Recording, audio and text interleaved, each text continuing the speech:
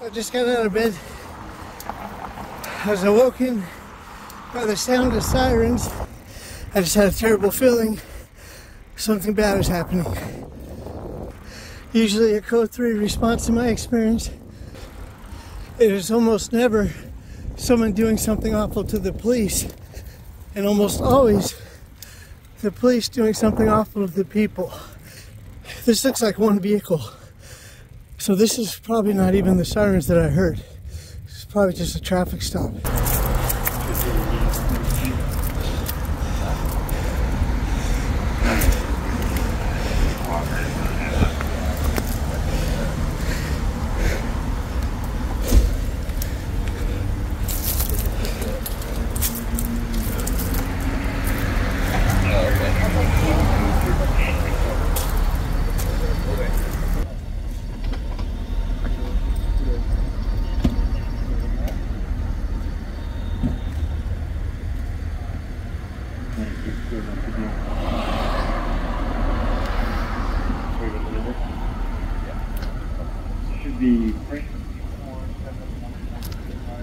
How are you? What's up, Tom?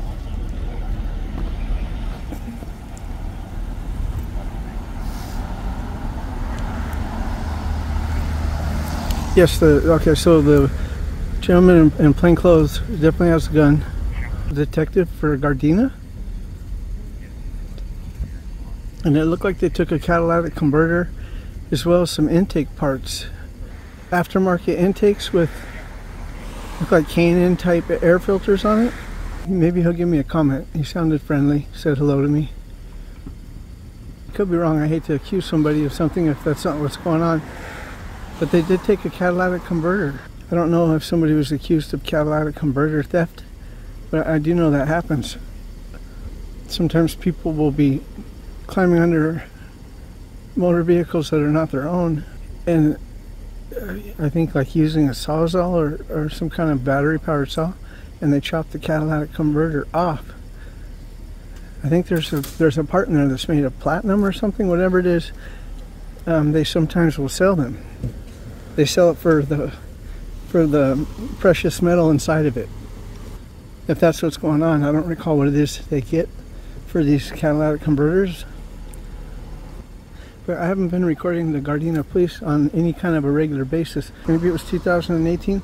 They encrypted their radios, so I can no longer monitor their radio transmissions and keep track of where they're at or what they're doing. The only way for me to come across them is by coincidence. And like I said, I woke up out of bed and I believe when I heard the sheriff's responding code 3 to something, I come out here hoping to see where they were going, but instead I seen this Gardena stop. So basically I'm just sticking around to see if I can get a comment or not. Maybe I'll ask the gentleman his name. Obviously I've met him before, but it's probably been years since since I've seen and recorded him. The young lady I recognize too, but I don't have any idea what her name is, or like I said, I haven't recorded these guys in years.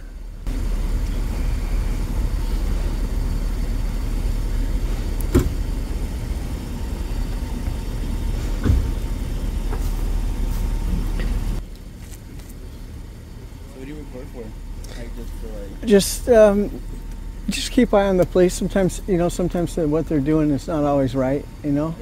I have a channel on YouTube. My name is Tom Zebra, and I just record the police because, especially like the Los Angeles Sheriff Department, a lot of times they're doing shady shit to people. Yeah. Okay. So. So you're trying to just capture it? Yeah. If I'm there, a lot of times the person will be released right away, or they'll just treat people better than if there's nobody keeping an eye on them. Can I ask a question real quick before you go? I was just going to try to get a comment, and rather than wait forever, it looked like, was that a catalytic converter? Catalytic converter, yeah. So was there a catalytic converter theft going on? Looks like it. That's U-Haul here, I was flagged down, and someone was like, hey, there's someone throwing stuff over here. Okay, so... the car coming out, and... Okay, can I ask your name? Well, Bella. I appreciate it. You have a good night. Yeah, you too, thanks. Bam. I don't mean to bother you. I'm on my way out of here. I was just going to ask your name if you don't mind. What's that? Just because that's what I do, you know, I record the police and I ask them. I probably asked you before in the past, I don't recall. Maybe. Is it okay if can you tell me?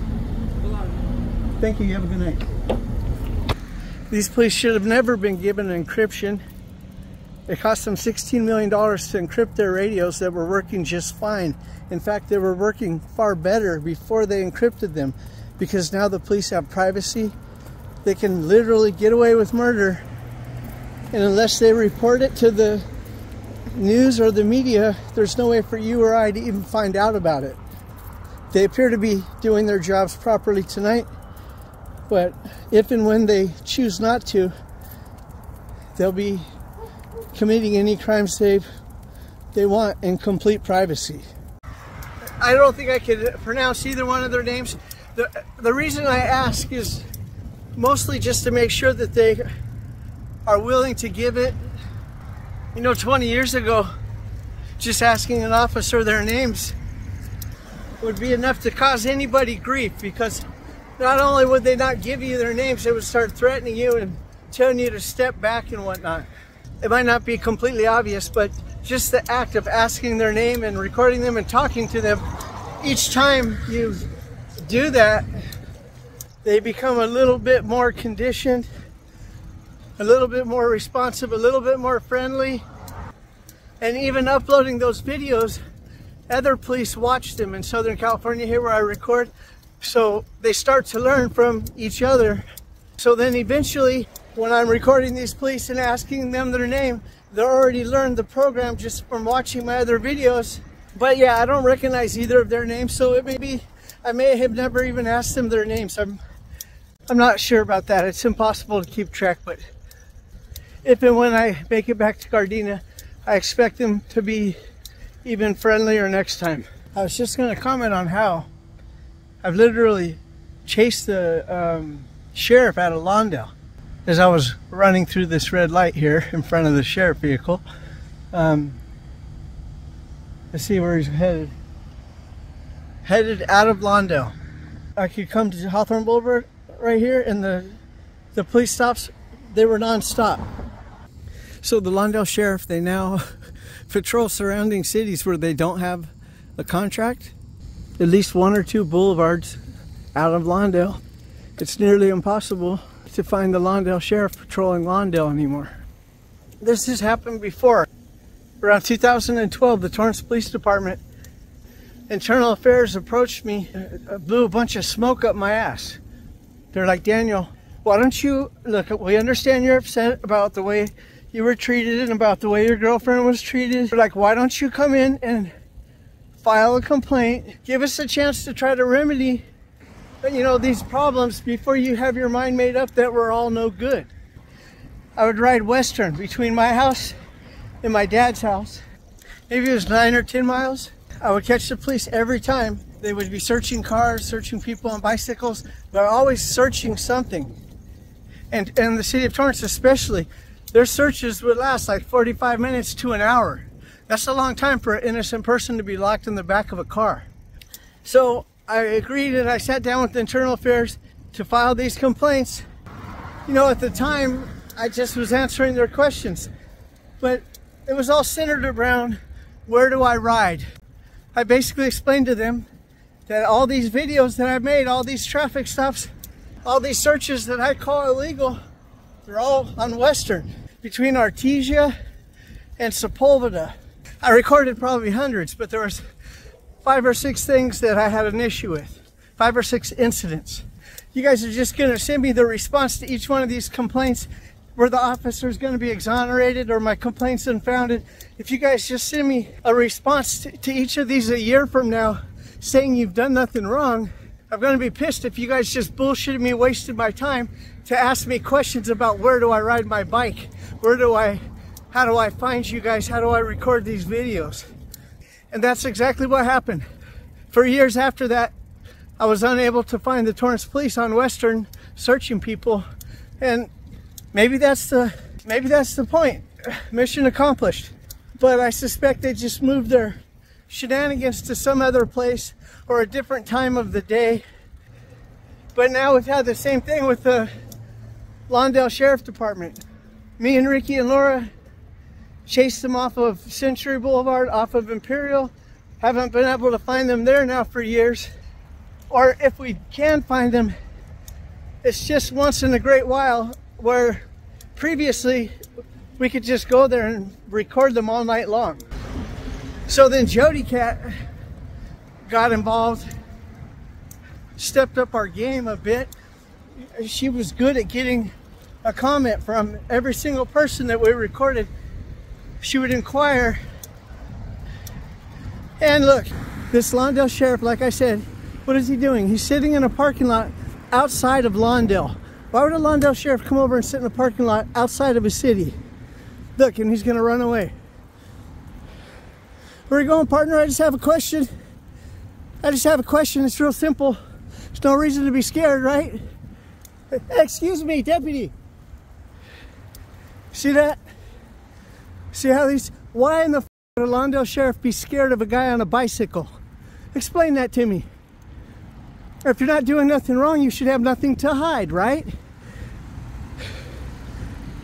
He's going even further from Lawndale. Look, where the f is he going? Lawndale is behind us. These police don't make those kind of decisions on their own. They're not smart enough, or they don't care enough. Maybe I can't exactly pinpoint it, but they will do 1,000 stupid things, unlawful stops in front of me. It's not until they're instructed, which they have been. They've been instructed to not let me and my associates catch them up anymore. As far as I'm concerned, I just did. What the are you doing over here in Redondo Beach if you're a Lawndale sheriff? He is close by. If there's a radio call, he can respond in a matter of seconds. He'll be back in Lawndale. It's very telling that these sheriff deputies will not even patrol their own city anymore just because the guy on a bicycle is riding around with a cell phone. Me and my associates have smashed it. We killed it out here.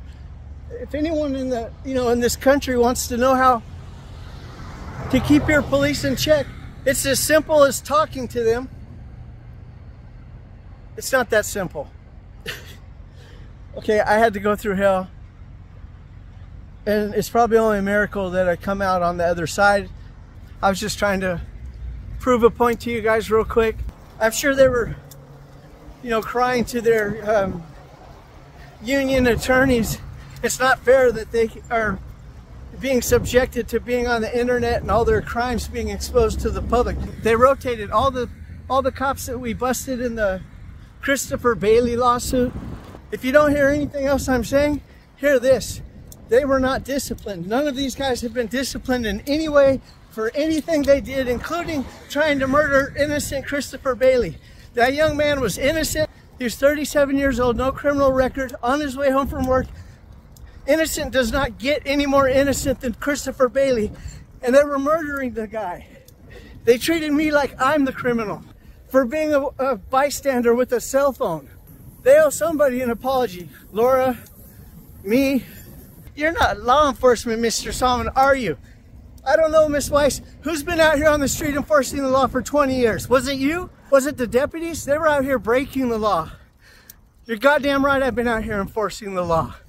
You think that the sheriff department runs away from me just because of my bad breath?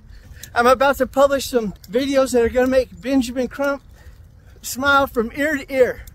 He's going to set some new records for the largest settlements ever paid out to individual victims of police violence.